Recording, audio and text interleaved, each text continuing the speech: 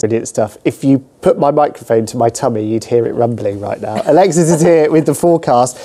Can I wear my shorts this weekend? I don't think so, no. Well, it's going to be breezy, so it's not going to be warm, but it's going to get very mild next week, though. Gemma White took this lovely picture this morning in Wimborne. Yes, Victoria Tim sent us this shot of a cat in the sunshine in Brill. Oh, look, in Buckinghamshire. And Fergus photographed the needles in the sunshine today.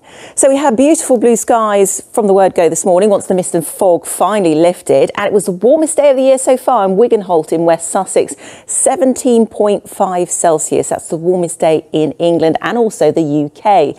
Lovely scenes. I feel like I could walk down this beach right now, but it's obviously dark out there. But Swanage in Dorset, photographed by Robin Redbreast, one of our weather watchers. So through the weekend, Saturdays, they're quite breezy during the course of Saturday. A fairly moderate to fresh breeze from the east. More cloud around on Sunday, but there will be some sunshine as well. Clear skies will develop overnight tonight. We've seen that breeze starting to increase from the east, and temperatures for northernmost areas could fall to around 2 degrees. So we may see a touch of frost for northern parts. Elsewhere it'll be frost free, but away from that breeze in sheltered spots, we could have some mist and fog patches. So tomorrow there will be blue skies overhead, some patchy cloud from time to time, a fresh to moderate easterly wind, which will take the edge off temperatures slightly, and it will be slightly stronger for exposed coastal stretches, with temperatures a little bit lower than today, up to around 14 degrees, but still high for the time of year.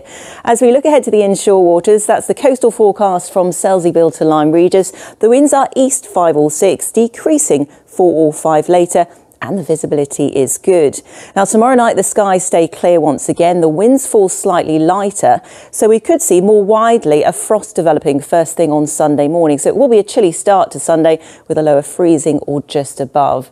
Sunday, there will be plenty of sunshine in the morning. As the day progresses, we start to see weather fronts from the east and west start to move in, bringing with it a lot more cloud. And we could, down to western parts of Dorset, see the odd spot of rain, but most places will stay dry during the daytime with that increasing cloud. So Monday may start on a fairly cloudy note, but it will brighten up through the afternoon with large areas of sunshine. Look at this as we head Tuesday, Wednesday up to around 18, maybe 19 degrees come Wednesday. Very mild for the time of year. And the forecast for the rest of this month looks pretty good. Ed? Nice. Alexis, thank you very much indeed. Now, we've already been tempted by those chocolate brownies on the Isle of Wight, haven't we? But the Red Nose Gang aren't the only ones raising money today. That's right. From individual people to schools, care homes and local businesses. It's been a busy day. It certainly has. Let's take a look at what you've been up to.